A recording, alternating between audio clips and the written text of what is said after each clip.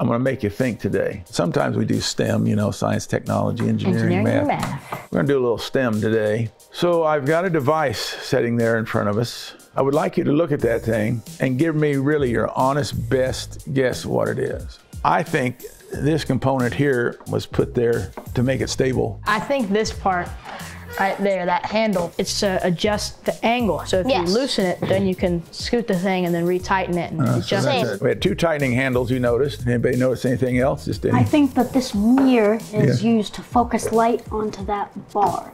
That's pretty good. Cortland is going to bring you a clue. When you see it, you're going to go, aha. Let's see if you can do it. Hey, hey.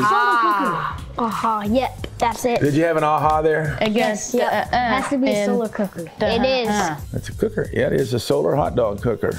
Where would you put the hot dog? Inside, in the tube. Yeah, well, you guys are going to do that in a minute. You're going to go take it outside and see if you can get one cooking. Yum. So we are going to go out and use it, and it is a solar hot dog cooker. Go. Could you make one of those just out of stuff around the house? Yes. Yes. What would be the most challenge for you? The angle, how to make it adjustable, probably. Because when the sun's going through the sky, you got to change your angle. Yeah, I'm going to change it. See anything else on here that is unusual or? Ooh, yes, those. I think those. We see that little hole there? So what am I lined up with? Outside you. well, outside you'd be the sun. Right now you're There's lined up too with many studio lights. lights. Yeah, too many lights in here. But see, when you do this thing outside, do you want to be staring at the sun trying to aim it? No. Not particularly. So how would you aim this thing at the sun? With the hole. Special hole. Oh, yeah. Yep. Sunlight comes down through it, and when it comes down straight, it'll make a little circle. And if it comes in at an angle, it makes kind of an oval shape. Have you ever taken a magnifying glass and tried to burn some with it? You gotta get the little point. So the challenge is, could you make one of these at home? And you guys say, yeah, it might not be this fancy. We gotta get that curve. We're gonna go fire this thing up while you guys go out, a couple of you go out, take it outside and put some hot dogs in there, see if we can get it going. You're the strongest. It's super You want the light. hot dogs? And we got buns over there too somewhere.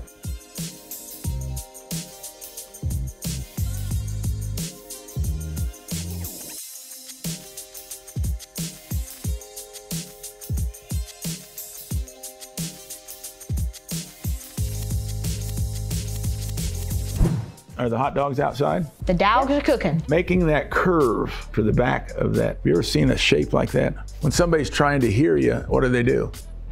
Ever seen on people that don't have cable, they have a little Satellite dish. So I'll try a little Euclidean thing. You recognize this? Yeah, chopstick. Now just imagine this is dirt, and I don't have any of it. And I just went like this. What am I making? Circle. Circle. Am I making two circles? Can you see the other circle up on the top? Yeah. Now, if I could take the path of this, the bottom stick, and kind of see the whole thing, what shape am I making? A cone. Can you see one cone there? Two And cones. then in a cone up, down. Because you see this is making a circle, and then right where my fingers is the top, kind of like a pyramid, but it'd be round. Maybe you see a cone. Look, you see everybody on the other side of the camera just laughing. Oh, they're looking at a stick and seeing cones. That's what we do, right? Yeah, We love cones.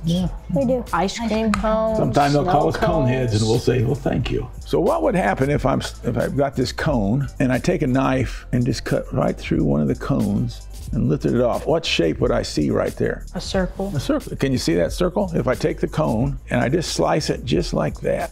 But what if you sliced straight down on the sides of the cone, just sliced like that, kind of like an arch? Can you see that arch? Check this out. Would you grab that box by your feet? These conic sections. What in the world is the wizard got a box that says conic sections on it? I believe sections of Just open cones. it all the way Yep, up. and I'm right. Sections of cones. Sections of cones.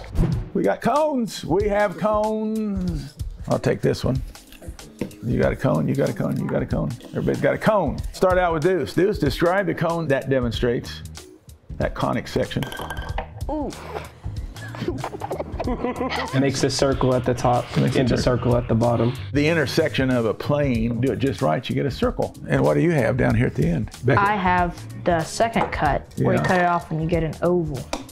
And here I have the original cone that hasn't been messed with, right? The OG. I think we get that stapled up on your hat. That would be all right. Call you cone head. Now we've got these other two. That's what happens when you cut down. Oh, you slice it. This one was cut perpendicular to the table, right? It's kind of straight down. And this one, it looks awful close to that. Now I want you to look very carefully. You see that angle right there? This is a parabola. And this shape right here is what that mirror is. It's sliced at the same angle as the other side. So it's like train tracks going up there. That shape right there is called a parabolic curve. This shape over here is a hyperbola. The one that's straight up and down is called a hyperbola. If I had another cone on top, if I went straight up, I'd cut this one too, wouldn't I? It means this is a hyperbolic shape. So all you have to do to make your solar cooker at home is to figure out how to make a curve that's a parabola. Looky here. Cortland did this for us. Look at this.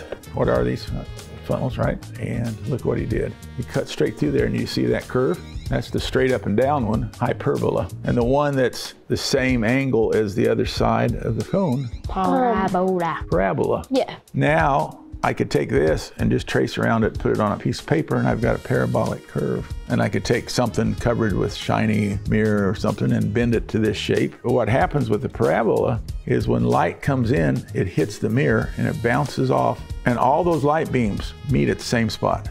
And that's where we put the hot dog. So you have all that light energy coming in, hitting the mirror or the foil or whatever, reflecting off, and when it bounces off, they all cross right about here. And that's what that mirror is outside. It's a parabolic curve.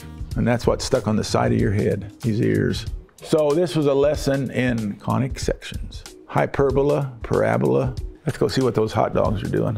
Everybody say goodbye. Adios. Hasta luego.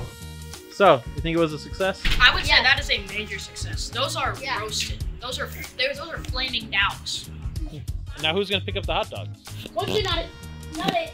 Oh, you didn't say hot dog.